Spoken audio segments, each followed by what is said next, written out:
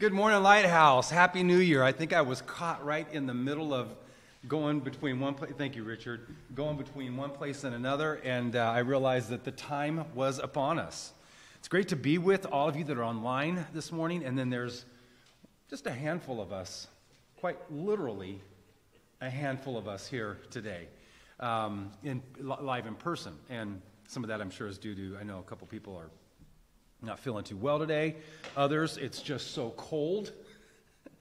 And then but it's all good, and you'll be able to just enjoy the presence of God that we have today.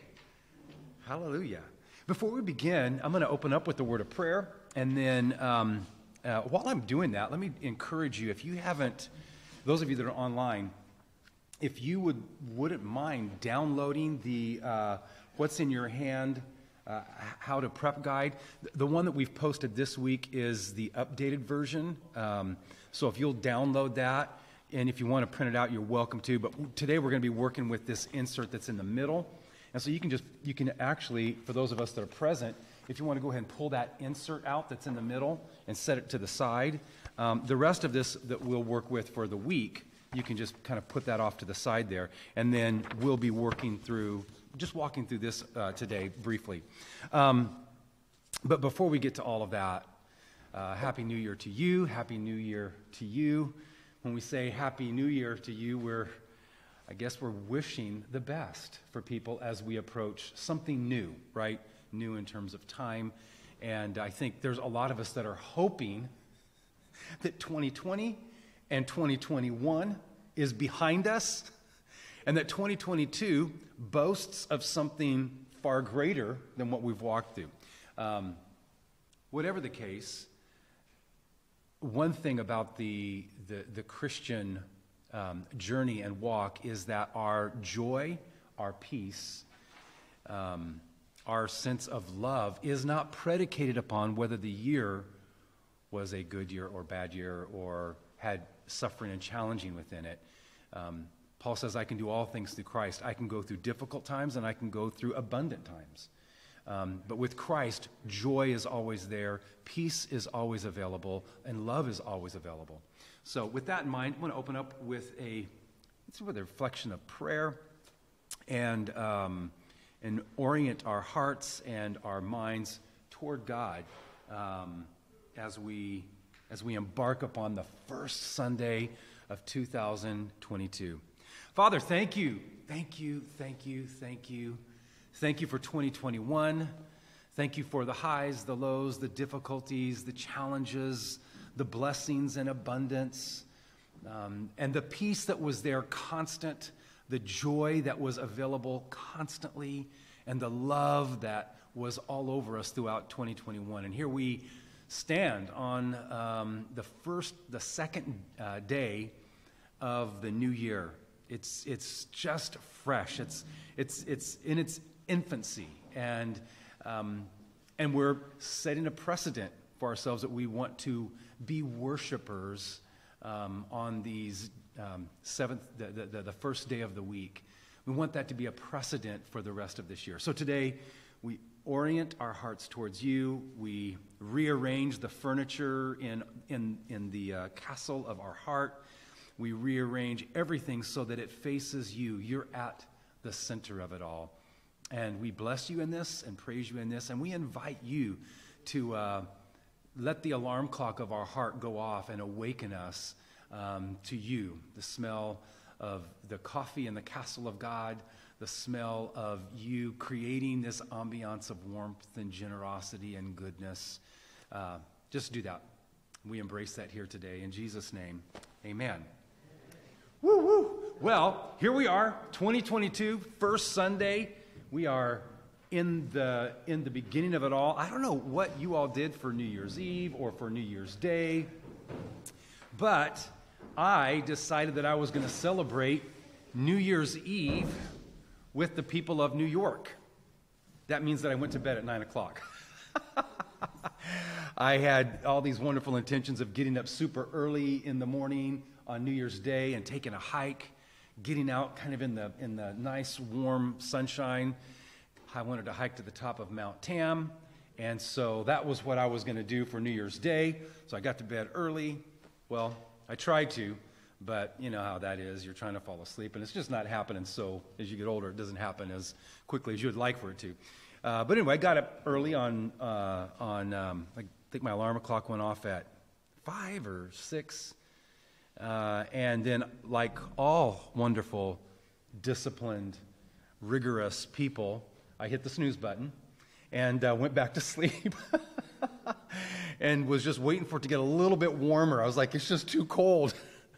But then finally got up and headed up the mountain about 7:30 or so with my daughter. We both hiked to the top. Had some wonderful conversation. Everybody was cheery, you know, Happy New Year. That's what people were saying coming up and down the mountain. And man, those first few steps in the cold, I thought I was gonna die. I was just like, it's so cold.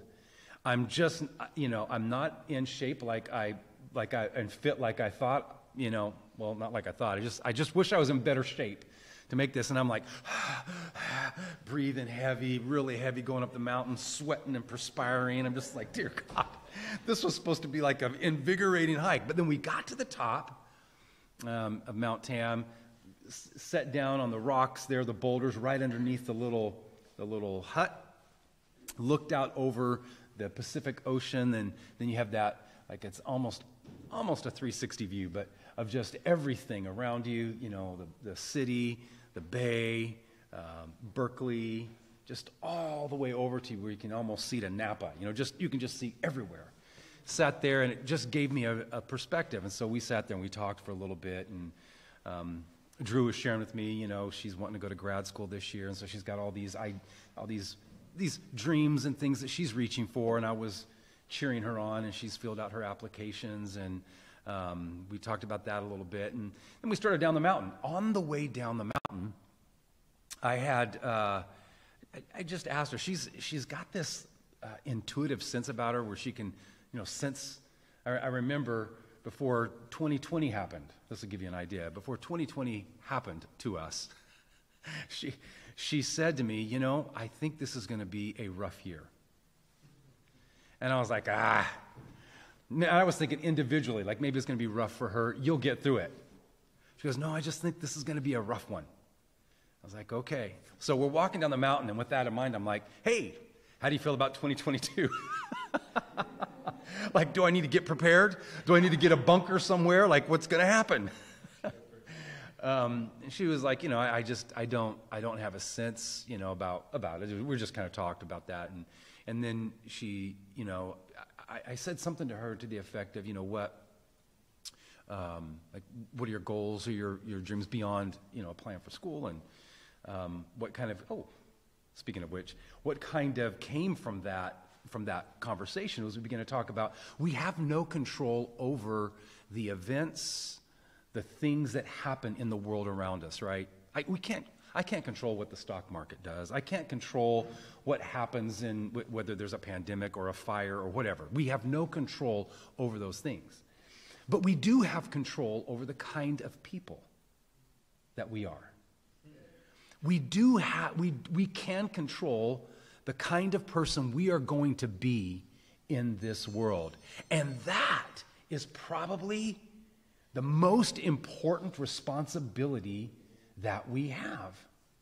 And so with that in mind, I want to just direct your attention for just like a couple of minutes, and then we're going to spend a little bit of time doing some exercises here with the with this hand. So if you have that handout, a few of you have just come in. If you'll take the center piece, you can just take it out, and we'll be working with that here in a moment. But I want to direct your attention to the book of 2 Corinthians. This is a letter that was written by Paul.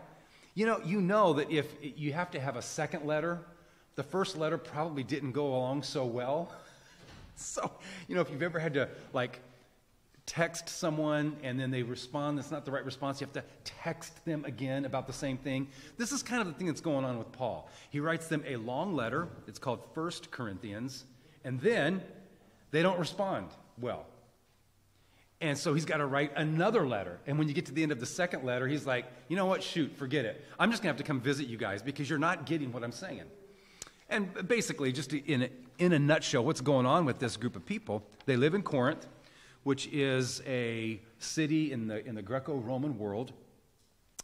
It's a city that has a culture of rhetoric, a culture of Aristotle's persuasive speeches. So they give a lot of these.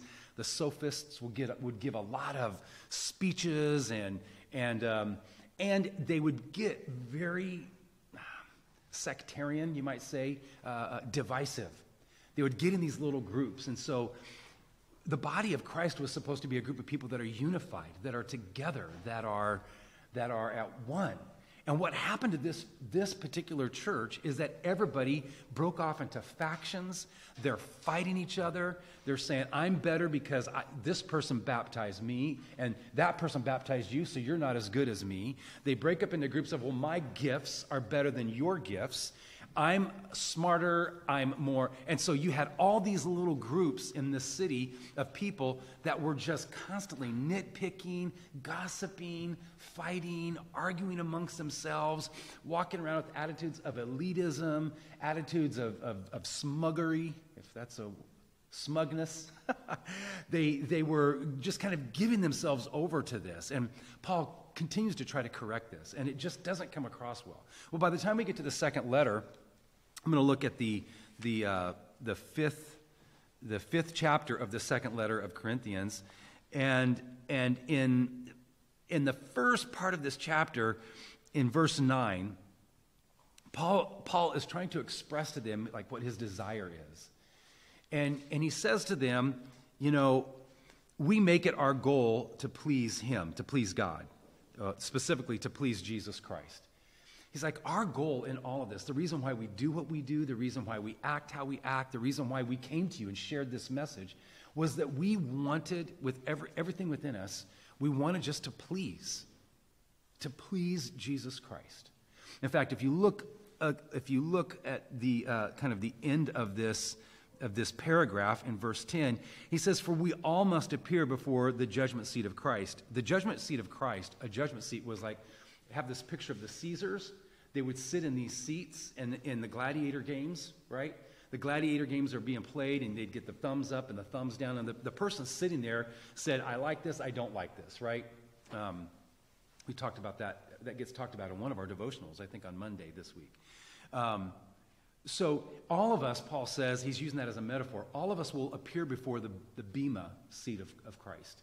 It's this seat where we all stand in the arena, like the gladiator arena, and our life is held into account. How we lived it, how we treated others, were we loving and kind, were we mean and vindictive, all of that will be brought into account.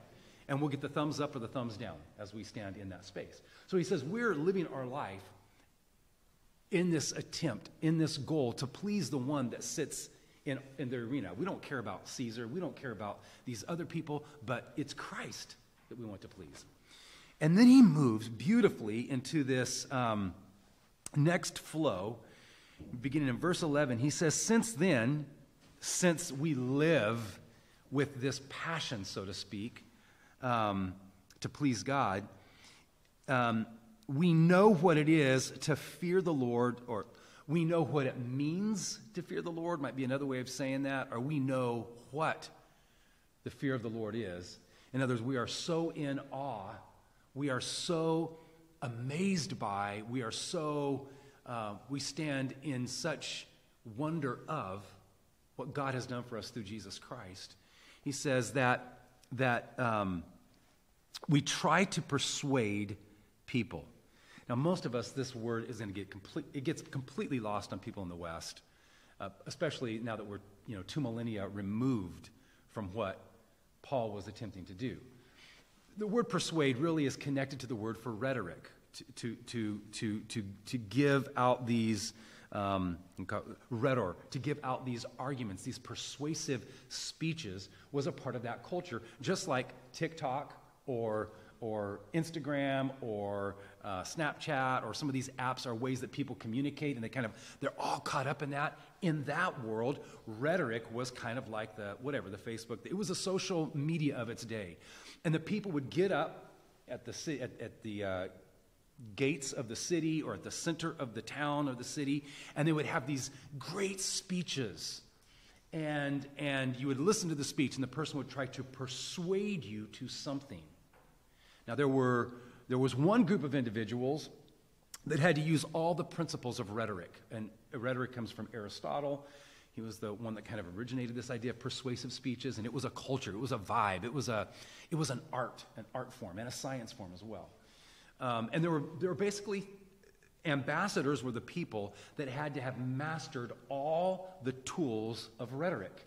If you were an ambassador, you had to use every single tool of rhetoric. And there were essentially three kinds of rhetoric, and then there were three elements of persuasive speech. And Paul uses this throughout his letters. And we miss it because this isn't part of our training. But when you read Paul, you realize this guy, which we know now, he had the equivalent of 2 PhDs. He was a philosopher, a theologian. He was absolutely brilliant. It's just we don't have the context of what he's working with to really appreciate what he's saying. But there were basically three types of rhetoric. There was the epidietic, which was to get someone that would use rhetoric. They would get in and they would give praise. And so you could walk in and you would say something, "Oh, great and mighty Caesar, who has conquered the world with that," and you would just give all lavish praise and just go on and on as a way of kind of getting them to swoon and be persuaded. And we call this in our world today flattery. You know, you can tell when someone's giving you flattery and they don't really mean what they're saying. They're just saying it because they have an agenda, right? Well, this was a form of rhetoric, right? And ambassadors had to have this skill worked because they would have to stand before like a Caesar or someone and use this to persuade them. And they would have to, and it had to really be filled with all the adjectives and all the, the kind of the pomp that would go with that. Then there was another one that was called deliberative. And the deliberative form of rhetoric was you would make an appeal to someone based upon, like, there's a future action that you need to take, and if you don't take this, this will be the consequence of that. So you need to make a decision for this and act on this, because if you don't save your money, if you don't whatever, you will be blankety blank, blank, blank. And then they would argue and argue and argue that, right? And so there were some rhetorics, some of those that gave themselves over to rhetoric that would use that as their argument.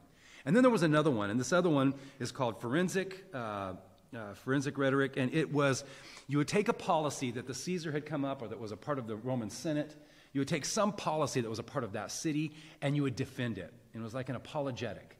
You stood there, you defended that, you gave all the reasons why a person should follow this policy, follow this initiative, live this out. And an ambassador had to have the gift of being able, the skill of being able to use all three of these interchangeably. At the end of this, Paul is going to say, I am an ambassador of Christ. And I am using persuasion and the elements of persuasion for heaven, of which I am a citizen. And I am arguing to the citizens of earth that there is a better city, a better way to live. And so he'll use these elements of persuasive speech. In fact, you get another look into Aristotle's elements of persuasive speech in 1 Thessalonians chapter 1, verse 5, where Paul says, when I came to you, I didn't come to you with enticing words of man's wisdom. I didn't come to you just merely, he said, but I didn't come to you merely with words, logos, and I didn't come to you simply with, he uses the three elements of Aristotle's speech, which are logos, pathos, and ethos. It wasn't just the ethic of my life. It wasn't just the passion that I spoke with, and it wasn't just the content. But he said, I came in dunamis, in the power of the Spirit. So he said, I'm using all of this. I'm using logos. I'm using pathos. I'm using the ethos of my life, the ethic that I live to. And I depend upon the Spirit's power at work in all of that. Now, that's a lot. We're getting that. We're tracking here. Watch what he says next. He says, what we are is plain to God, and I hope it is also plain to your conscience. Paul is saying that the kind of people that we are is what really matters. It's not all the other stuff. It's not what it appears. It's not the appearance. It's not the show. It's not the display. It's the kind of person that you are. And this is what he's going to kind of work through and argue with right here as he's making his case. He says, we are not trying to commend ourselves to you again, but are giving you an opportunity to take pride in us so that you can answer those who take pride in what is seen rather than in what is heard. This is great. The sophists were rhetoricians that they would focus on the outward display of everything. The sophists would say it's the clothes that you're wearing. Like, this is how you win an argument. You want to persuade people, wear the right clothes, have an appearance, like be in style, be trending, and you'll win an argument. And then have the right delivery. You know, if the right delivery at that time was the way you the way you did your hand, or the way you shook your hair, or you have the right delivery, and then it was the texture of your voice. And so some people, you just can't do rhetoric because you don't have the right texture. And it was all externals. For the clothing, it was the wealthy appearance. And listen, lest we think that this is something that was just archaic, and it doesn't affect us today. I'm telling you, most of us think that someone is legitimate, that they speak the truth, they've got it all together, and I should listen to what they say because they have 100,000 followers on social media, or because they're wealthy and they drive the right car and they have the right clothing. And we look at that and immediately, we don't even hear what they've said so far. We just look at that and we go, whatever they say, it must be true. Or if you're like me, you look at someone and they might have a PhD, a DD, a whatever, a JD. They have whatever it is behind their name, and I'm like, ooh, they must know what they're talking about. They've got the education. They went to Harvard. They went to Oxford. I mean, all right, I'll follow you. Right? It can be a lot of things that we may find ourselves swooned by. That's external. It's not the heart. It's all these external things. And Paul's saying this here. He's saying, so that you can answer those who take pride in what is seen rather than what is in the heart.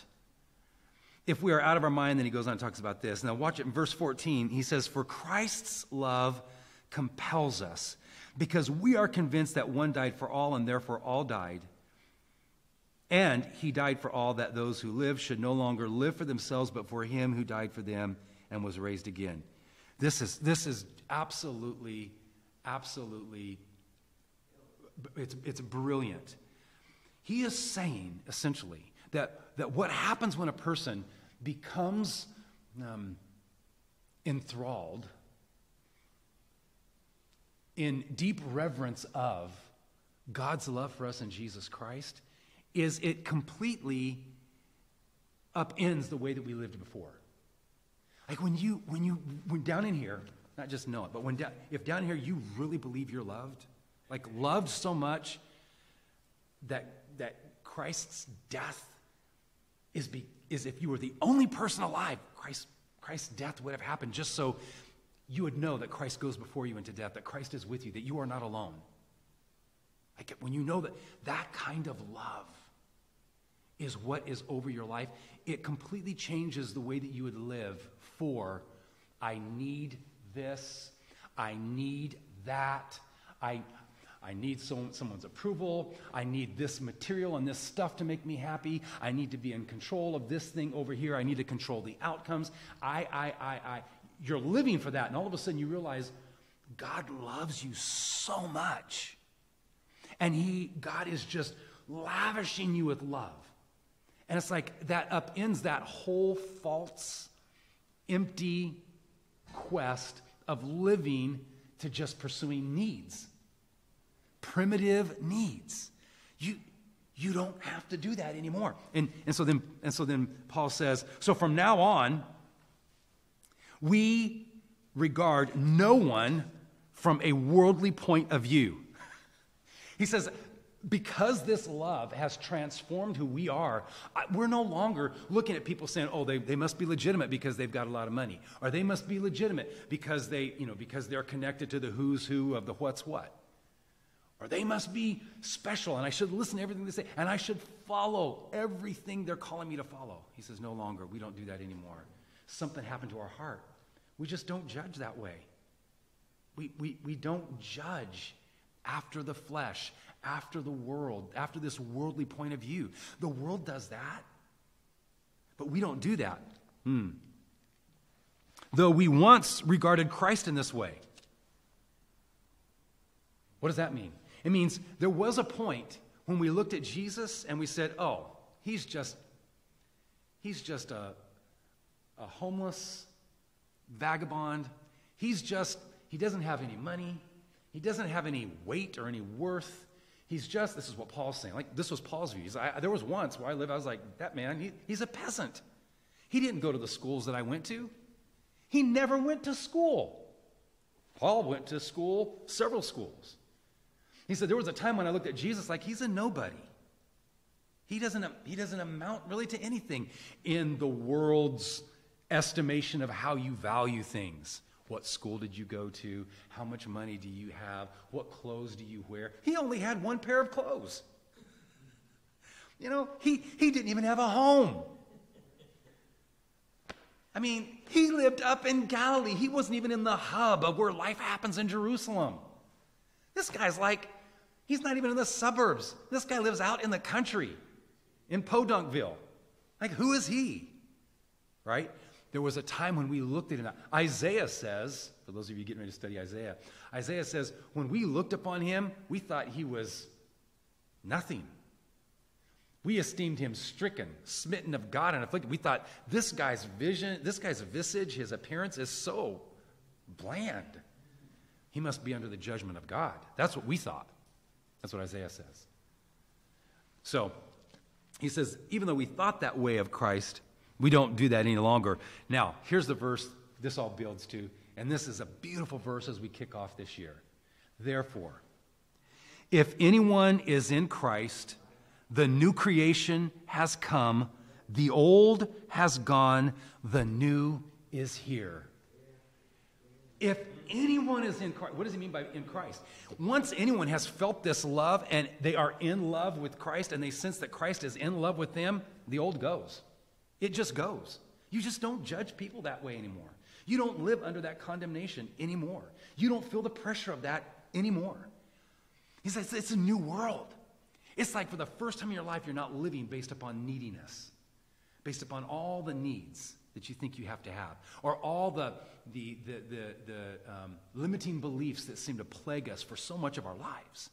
All of a sudden, you're free from that. And you're a new, I love this, creation. This was the idea of the gospel, part of the idea of the Gospel of John, was that, we could use it in terms of the language of evolution, that when what Christ did on the cross evolved the human race into, there was a new act of creation that happened. Something new was created. We are that new creation. And there's no going back. It's here. It's here to stay. So, that was just a way of kind of reflecting on, it's a new year, it's a new season, everything is new, and it's new because of Christ.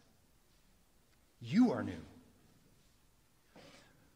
Paul says, so, he'll go on to say, so God has given us this ministry of reconciliation. He says, all I do now is I walk around trying to persuade people that God is madly in love with them. And I try to get them to be reconciled to God. Because they've been living as though their life isn't worth living. They've been living as though they have to fight, scratch, claw, bite, dog-eat-dog world, survival of the fit. They've been living that way.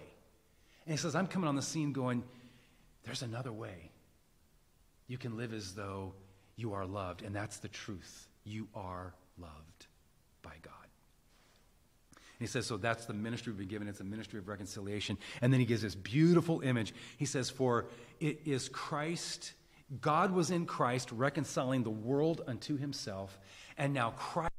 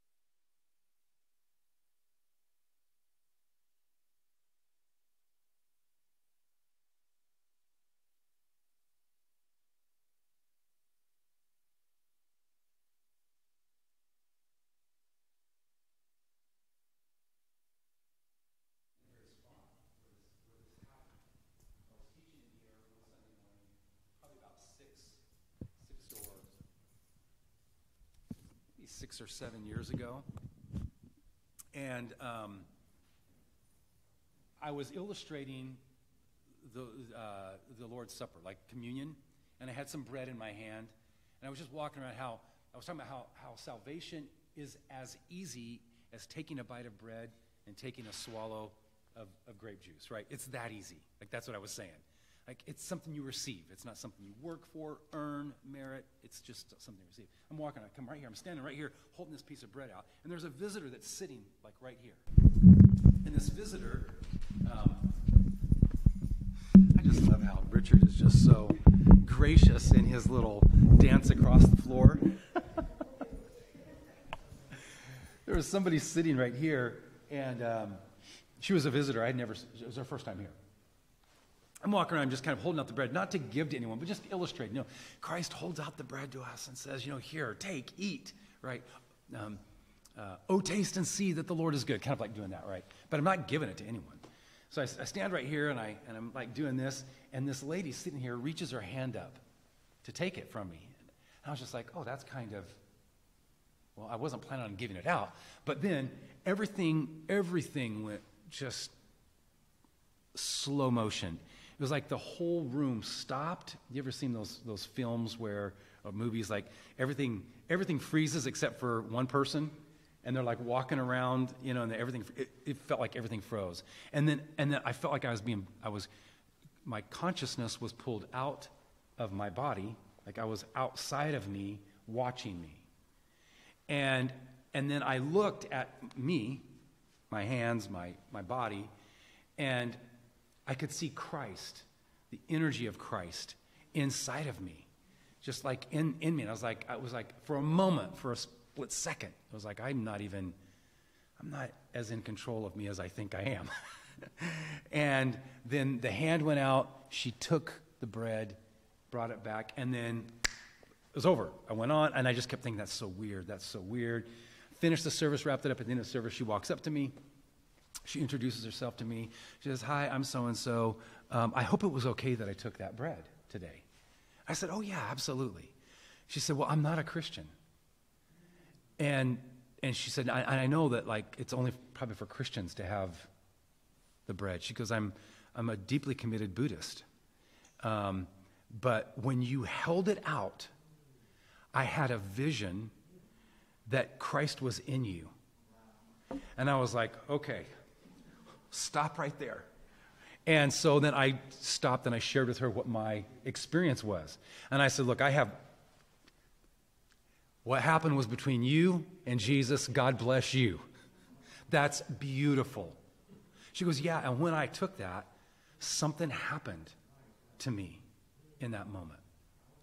Now, when we talk about that we are called to do the work of reconciliation, that might be like an extreme way of thinking of it, but really, Christ is in us, plural, reconciling the world to himself.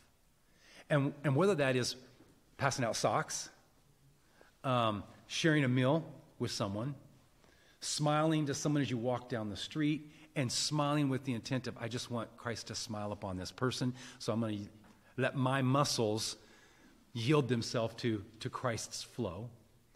Whatever it is, small, simple, those small, simple acts become actually opportunities for the greatness of Christ to impact a single moment. And for us to actually to kind of flesh out what it means to be that new creation that we're called to. So what I would like us to do right now is we're going to take a moment. I'm going to work through this hand with you all. Last week online we talked about Jesus coming preaching that the kingdom of heaven is at hand, right? Repent and receive the good news. So we're using the hand as a metaphor for the nearness of God's kingdom, that it is at hand. And we also know, because Jesus said the kingdom of heaven is within you. So the hand is maybe a metaphor for access points to the kingdom of God that is within us, so that we can experience the full life-giving transformation of the Spirit. On the front page, you have a blank hand. On the back page, you have a couple of examples. One's from Deborah, one's from myself, of kind of how we did this week and what we came up with for ourselves. So you can see there's some examples there, just if you're kind of stumped and you're like, well, give me an example of what that might be.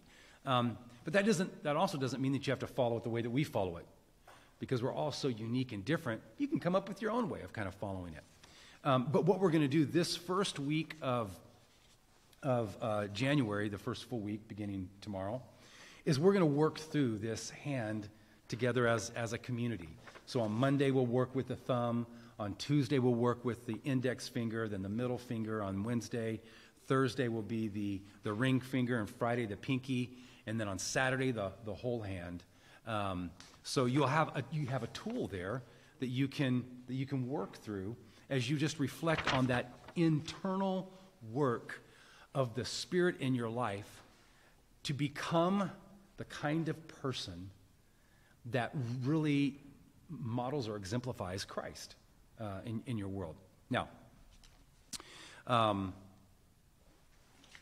also, by the way, if I could I'll just add to this, and then I'm going to set you free for about 10 or 15 minutes or so to just begin to kind of write in there.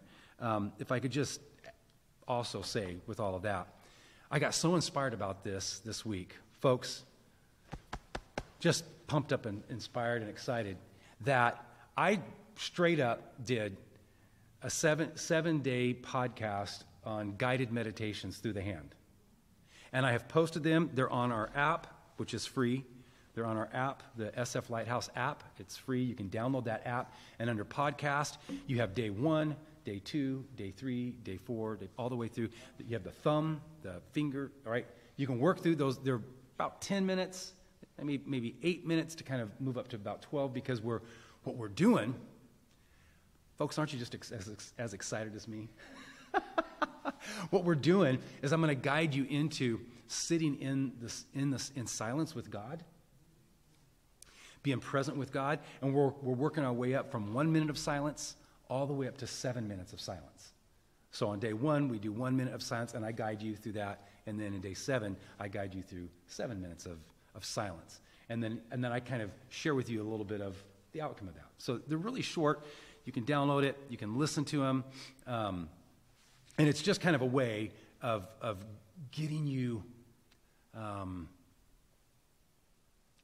the imagery that I have is when people that run track, when they get down in the blocks, it's like you're readying yourself for a race, and the blocks serve as they serve as leverage for you. The stance serves as kind of like, this is the best place to burst forth with speed, right? I'm wanting to provide you with some tools so that you can run the race of 2022 from the right position with the right leverage, right? That's kind of the imagery that I have here. So you'll be able to get that. If you don't have a smartphone device and you're not able to access that, you can email us, and then I'll actually send you the links. Just send them to you, the files, and you can just do that on your own. So no worries if you don't have that. If you don't have a computer, then we'll figure out what you do have. If it's an 8-track, if it's a cassette tape, if it's an LP, we'll figure it out, and we'll somehow record it for you so that you have it. There will be no excuse for you not being able to get it if you really want it. All right, so let's look at this hand right now for a moment. And you'll notice right here the thumb says, what am I grateful for?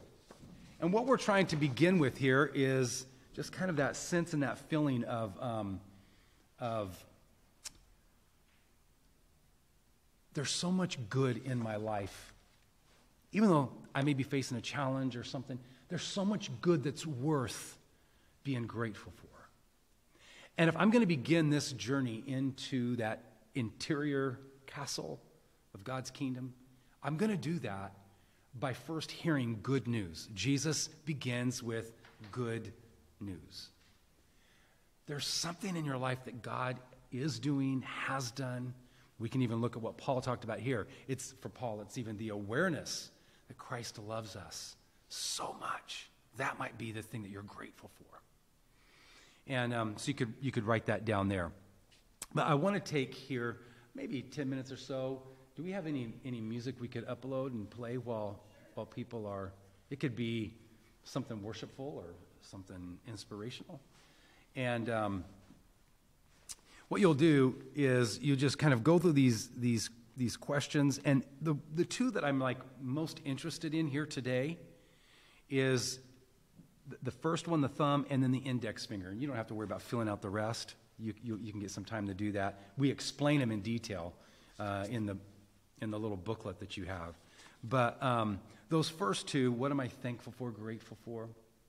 Another possibility is you could look back over 2021 and identify something from last year, like the most significant gratitude you have because of 2021. You could write that down there. And then you can write just, what does gratitude feel like? Like, just take some time to think that. And then the index finger is you're looking ahead to 2022, and you're asking yourself, what kind of person do I want to become this year?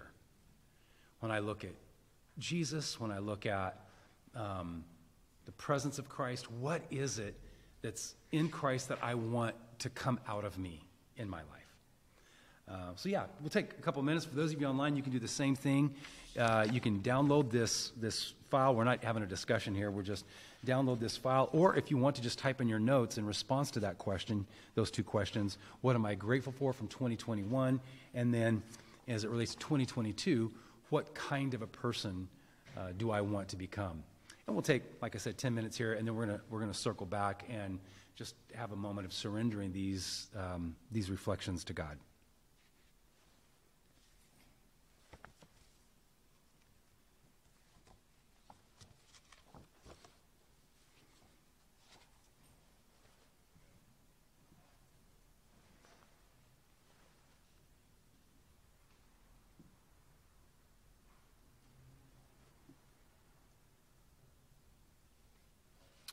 And for those of you that are on our newsletter email list, all of this stuff has been emailed out as well. Links to the podcast. This information is downloadable. You can download it. That's all in the newsletter that we send out weekly. So you can get it there in addition to here. It's also on our website.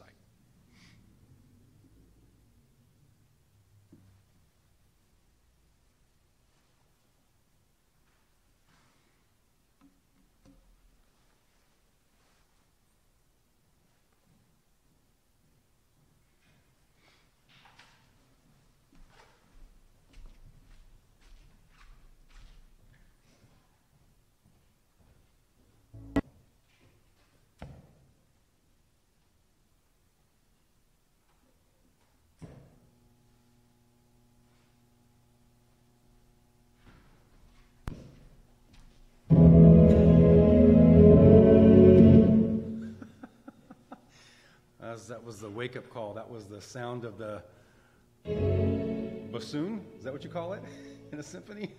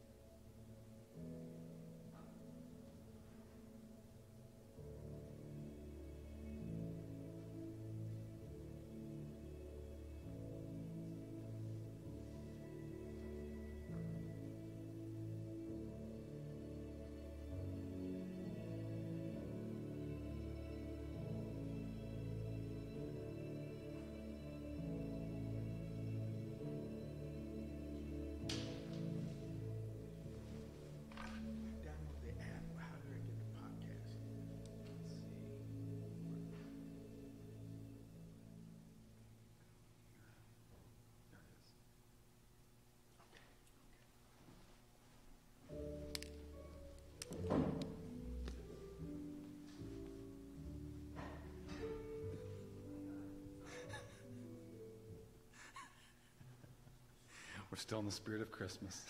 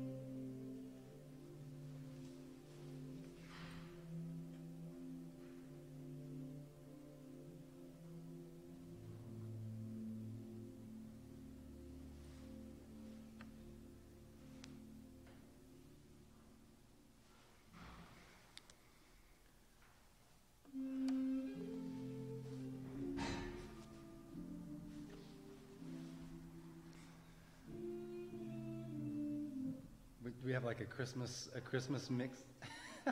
That's fine. We're good. We're all good.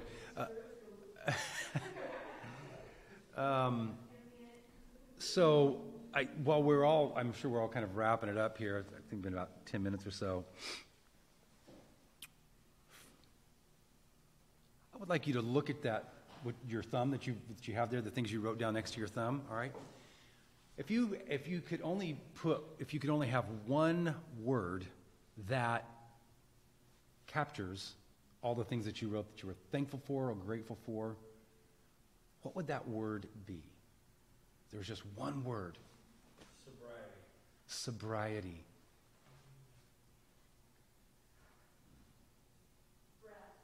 Breath.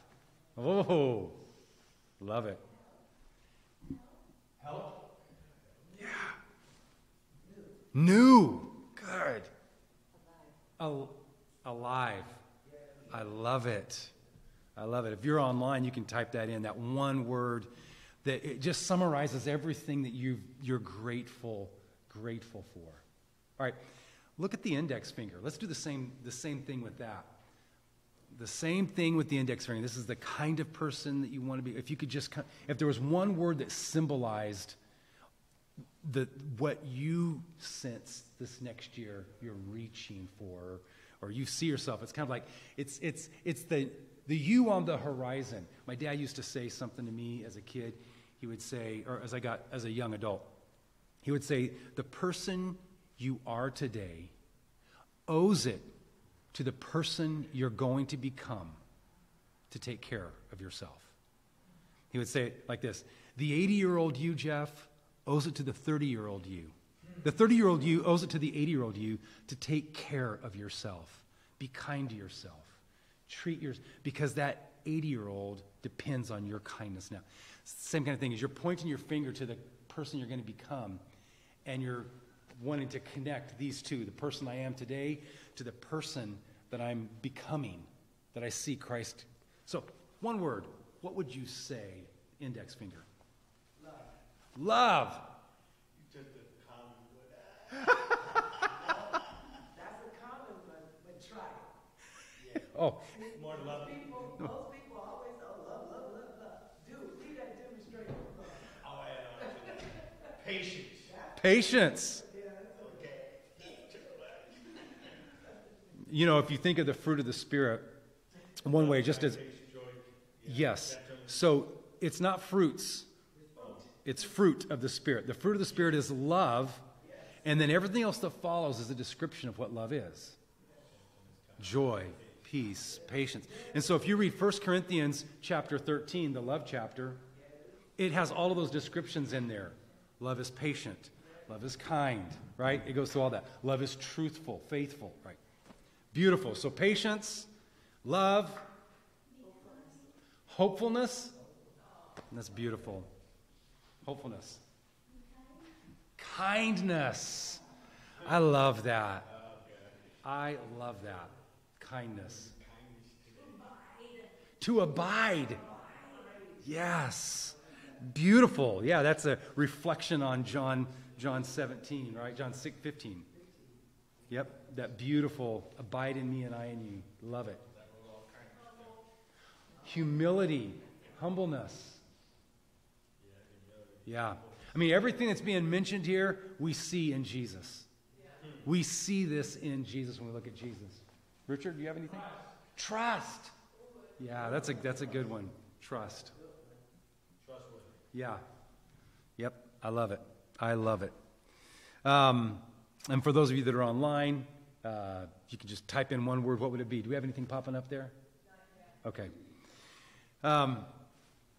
So I want to give just a little bit of reflection on this 7-day meditation that I've put together for you. This past week, I took one day out of the week, and I would do each one to guide you. I want to give you just a little bit of reflection on it. So my idea behind this was this. I wouldn't say it was an idea. It just was an inspiration that I had last week that I wanted to... Let me take a step back and say it like this. I recognize there are things, because of the pandemic, because of our current situation, there are things that we can't provide that we used to be able to provide for us as worshipers. That said, not to be limited, there are things that we can now provide that we just didn't provide before. For example, being able to put together just 5 to 10 minute daily guided meditations, guiding you into Christ's presence, like why not? Like, we can do that. So that was part of my thinking behind it. The second thing I want to just say is I feel the Spirit is calling me to be held accountable for guiding us into prayer, a contemplative life, a life that is centered in God's presence daily, not just on Sundays, but daily. And so I wanted to help guide us. A lot of research, a lot of study has gone into this for years, that if a person would just meditate 20 minutes a day, like, it will balance out and counteract so much of the other negative stuff that goes on in your life. So I wanted to guide you into 20 minutes, starting with 1 minute, and then building our way up to that over 20 days. So it's going to be you and me together doing this. I'm going to be with you. We're going to do this. We're going to grow this together. And it doesn't mean that we have to be perfect at it, because none of us will be. It just means that we are yielding and surrendering ourselves to God. So this week it's pretty easy. It's 1 minute, then 2, then 3, and I'm with you. I'm with you the whole way. We're in this together. You're not alone. But as a way of, like, I want to start my year out grounding myself in God, grounding myself in Christ's presence. And so that's where what my hope is for this, for the meditation. The meditation goes along with this booklet. So when you read day 1 and you fill out day 1 over here, within probably 20 minutes, you could do this in the morning, do something else in the afternoon, whatever. Then you go on and you listen to the podcast. They go together. They just kind of work together. And I think I have a strong sense what you're going to discover is there is a depth of something happening in you, that an awakening and awareness of the nearness of Christ's presence that's just at work in you, at work in your life. And I just think when we come back next week, it's going to be beautiful just to hear what you're experiencing, what it was like, both the challenges, because it can be challenging, right? The challenges, the difficulty you had. And as I'm doing this with you, I'll debrief with you on the podcast, and I'll tell with you, like, yeah. In fact, in one of my podcasts, I'm like, okay, I just spent 3 minutes, and I not once really got myself wrapped around thinking about God. And so I share with you just my challenge with it. But then I explain the hope of that is that I am creating a moment, for that. So, in the spirit of what we talked about here with Paul, if anyone is in Christ, she is a new creation. The old is past, the new has come. In the spirit of that, I think I want to give the Holy Spirit an opportunity to swoosh in here, if I could use that language, and take this from kind of that cerebral, heady space, that emotive, kind of feely, touchy space, and take it into a place of supernatural, miraculous working. This is a reality beyond of our thinking, beyond our feeling, beyond what we can touch and what's physical. It's a reality of God that works and flows through all of that. And when the Holy Spirit is at work, the scripture says, he who has begun a good work in you finishes it. He completes it all the way into the last day. So when Christ begins a work in you, He's going to complete and finish. And that's the work of the Holy Spirit, that work of transformation that's happening in our lives. So, think of, as you think of that work that you mentioned, that one word that represents the transformation, love, patience, hope, kindness, right? Humility, faith. These words, it represents probably something that's a lot more detailed. Like, you know the details of how you want to see that play out in your life. As you think of that, and as you think of how in the past, it's been difficult for you just to try to do that on your own. You know, to try to just be a loving person on your own is just, and so you can think of like, you know, things in your head, and then where you're wanting the transformation to happen and come. Here's what we're going to do. I want you just to imagine your heart being opened up to the Holy Spirit to come within and begin doing that work. Miraculously, supernaturally. Not your effort, not your willpower, not your determination. It's just all you can do is surrender and open and trust. The Holy Spirit will do this in me. Why?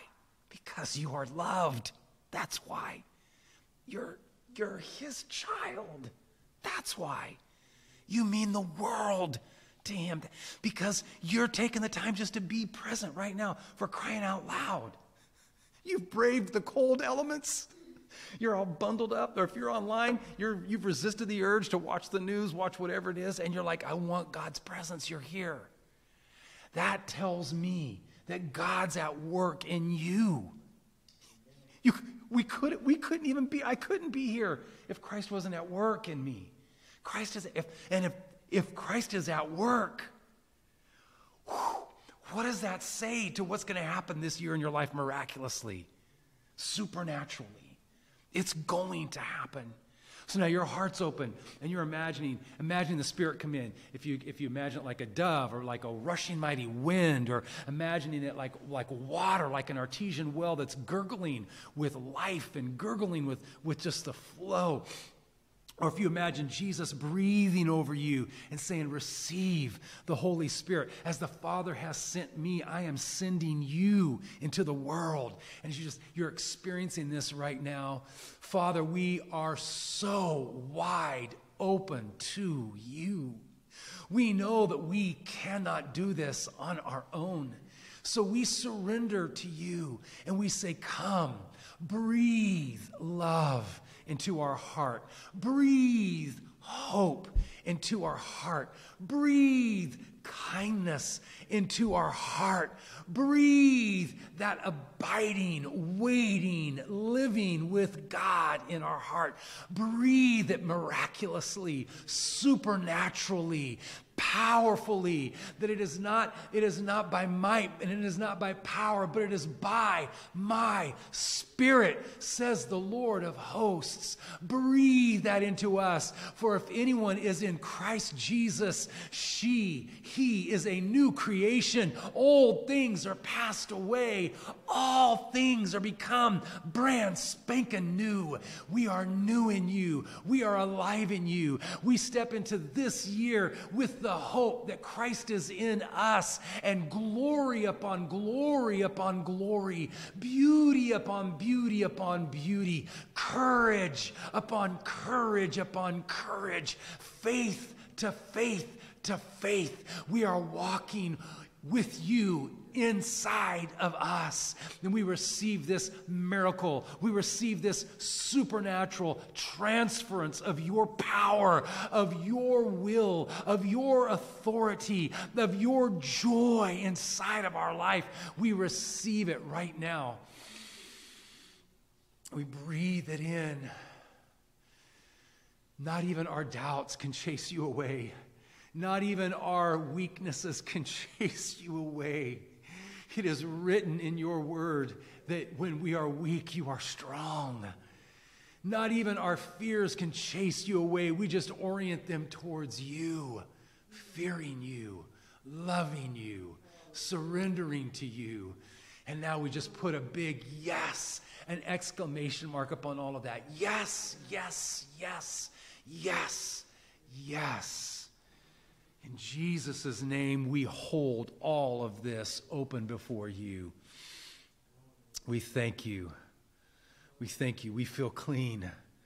We feel inspired. We feel hopeful. We feel as though we're about to discover something we've never discovered before. We feel you. Thank you, Father.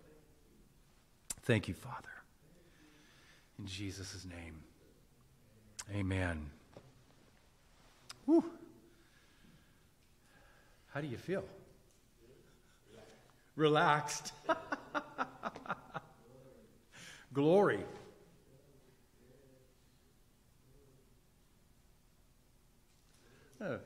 Bettina's got this glow all over her right now. She's just smiling in the glow of God. Look, she's just got this glow, this glowishness. Yeah.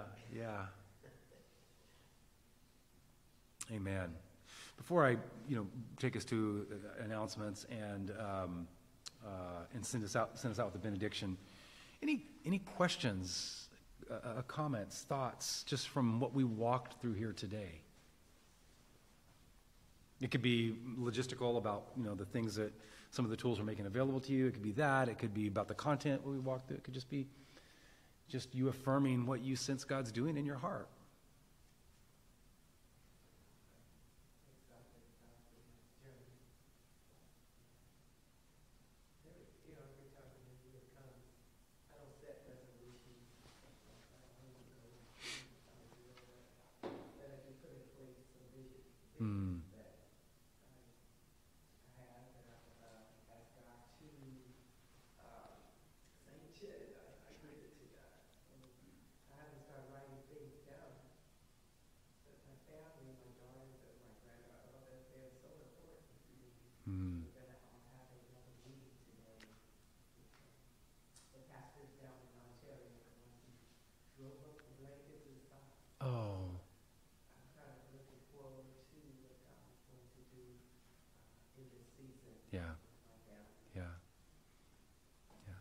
Thank you for sharing that, Rhonda. I think that's, excited.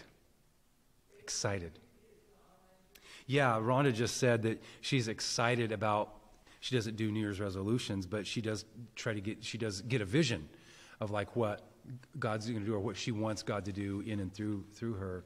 And so she said that she's spending some time with her family today and just talking through some of this and just sharing through, kind of the vision that she has. And the word that she had was she was excited, just really excited. Yes, we certainly can. Father, I bless Rhonda. I bless her daughters, her grandchildren.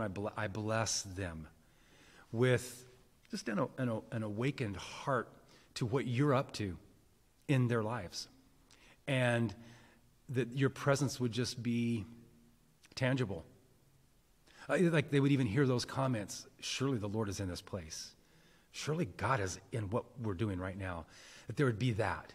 Because where that is, that's all that's needed.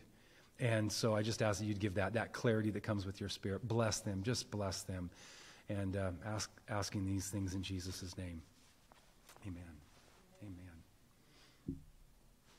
Were you raising your hand or you just, okay, yeah. Just, yeah. Anyone else?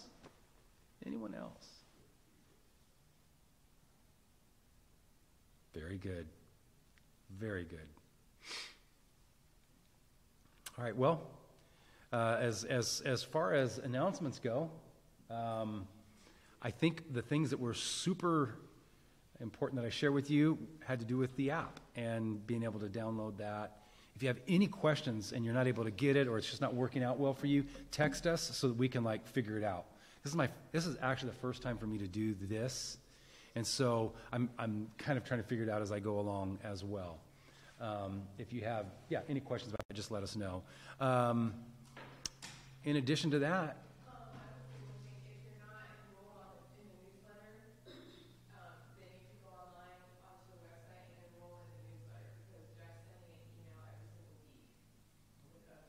Yeah, with updates on. So the idea here for like this month, the first 21 days, and you could do this. And I have a couple of friends that do in January. They do the Daniel fast. So they take 21 days and they do a Daniel fast. And you could Google that, and there's a lot of different ways it can be done. But some people will start out by cutting out all like sugar, flour, that kind of stuff for a week, and then they move on to cutting out other things that they made, from their food sources, and they just kind of work towards a juice diet or a vegetable only or something. Some people say it's not about food for me, it's about social media, it's about not watching the news, it's about, just kind of, that's what I want to focus on. That's beautiful too, all of it. This could be a supplement to something like that. So this is really oriented around the 21 days that we're working through is oriented around developing a contemplative life, a meditation practice in Scripture, in the voice of Christ, and sitting in the silence and the stillness. I sense, especially for us that live in the Bay Area, there's so much noise pollution, so much vying for our attention, from everything from billboards to social media, to create a space of silence where you can just sit and be still is probably one of the more valuable things that we can do in our world. And so I wanted to help guide you, because I've had people say, there's no way I could do that. There's no way I could do 20 minutes. And I'm like, could you do a minute? Well, if someone helps me, all right, I'm going to help. Could you do maybe 2? And I'll help you in what to think about and reflect on for just 2 minutes. Okay, I'll try 2. And then for me to guide you all the way to 20 minutes was my vision for this. And I can share more in the coming weeks as we get closer to that, like putting in more time, stories of that would inspire you towards this. There's a lot of stories I have that will just inspire you towards like the outcomes for something like this and how the benefit that it has in one's life. But I think suffice it to say for this week, we've got it. When you finish going through this booklet, like for this week, what you come up with is something you can keep with you. Like you could take this hand and put it up on your wall, and you could like for the first quarter of the year, you could come back to that once a week and just look at it and just sit in the presence of God. The kingdom of heaven is at hand. It's so close. And these are the access points, the good news, what is it that the kind of person I see God's transforming me into, that I'm becoming? What are the limiting beliefs? What's the agreement that I'm coming to in all this? And then what's one little thing? When you get to the pinky, you're going to love that. What's one little thing I can do today? Now, I'll tell you, I know Deborah's done this. I've done this myself. I took a whole 3 months and did the hand every single day for 5 minutes. I would just do every day. I would just remind myself, this is what I'm grateful for. This is the kind of person I want to become. These are the lies that keep coming against me, saying that I can't become that. This is the surrendering that I'm doing to the Spirit of God. I'm just surrendering. I can't control everything, but I can control my surrender to God. And then one little thing I'm going to do today that lives this out. Just one little thing. And just every day, 5 minutes. So, yeah. Whew. I'm so glad all of you were here today, that you braved the cold. It would have been miserable if it had just been me here by myself. So grateful that all of you are here, and we're in a new year. And who knows what's in store for us this year? Come on. The serendipity of the Spirit. We have no way of knowing the glorious miracles that are going to happen this year. But we can anticipate, and we can live in excitement. Let me send you out with a blessing. If you don't mind standing.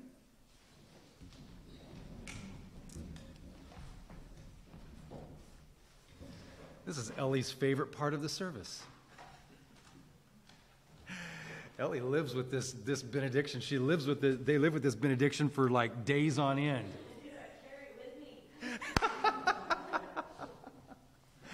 me. When it comes to benediction, Ellie is like a sponge, like just ready to just absorb every single blessing that comes out of it. May the Lord bless and keep you. May his gospel give you peace. May his spirit fill you with joy. May you be his disciples, making disciples. May his face shine upon you. And may you be courageous ones, receiving his kingdom in the name of our Lord Jesus Christ. Thank you. Greet one another. Happy New Year. So good to see you all.